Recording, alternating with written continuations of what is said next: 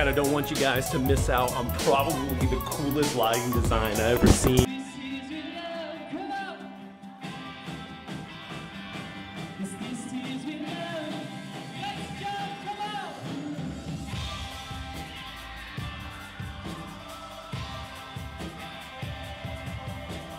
What was your name again? Josh. Josh? Yeah, what's up? You are like the best, what are you? Lighting designer? Dude, ridiculous, man. How long have you been doing it for? 4 years? Yeah, 4 years, like hard. Like, right. I was involved a little bit my freshman and sophomore year of high school.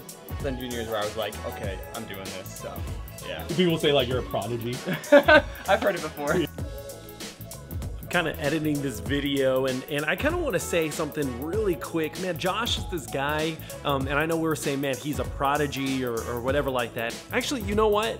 He really contradicted himself, and here's the reason why. He said that he worked hard at something for 4 years. He worked hard at something for 4 years. He was passionate about something.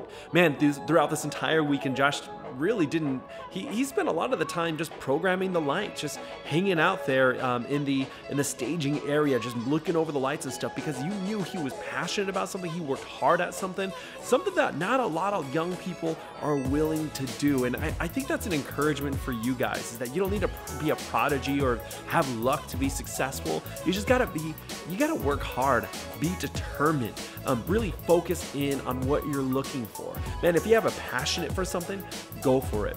Here's the thing, Josh actually has multiple job offers from a very, very influential church. I mean, incredibly influential. If I were to say the name, like, you'd be like, oh, that's a big deal. It's a big deal. And I think a lot of people see that passion, and he's been running at it, and he's not letting anything distract him and not giving up. So hopefully that's a quick thing. Now, get back to that vlog.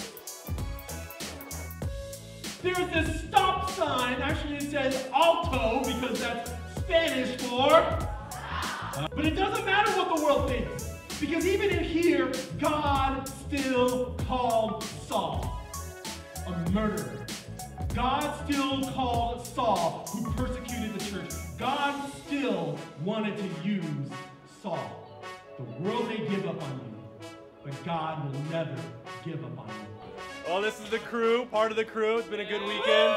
Thank you. Show that message, We didn't talk. Yeah, this is what I said.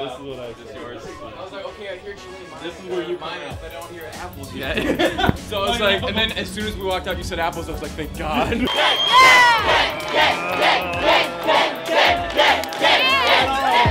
Best speakers ever. Oh, thank you. Ken, the services were really awesome today. I paid them to say that. You're famous. Only in here, though. You're the best speaker ever. Like, when I'm hearing other people, I'm like not paying attention, but I like how you tell the stories, and I just feel involved. Adam unfortunately teaches too. I've heard him talk. Keep going. Keep walking. Nice and toasty around the fire. My name is Kenneth. His name is Kenneth as well. And Kenneth actually means very handsome. Adam, what does your name mean? Determined. Oh, does it really? Focused. Oh, wow. Jackhammer. Have you ever seen the Office episode where Dwight Schrute interviews for a job? Hardworking, alpha male, jackhammer. If you look up your name, like if your name is Tyler, you're a man that tiles. That's what your name means. But Kenneth, I mean, there's. So we're gonna break down and pack up, and eat lunch and take off.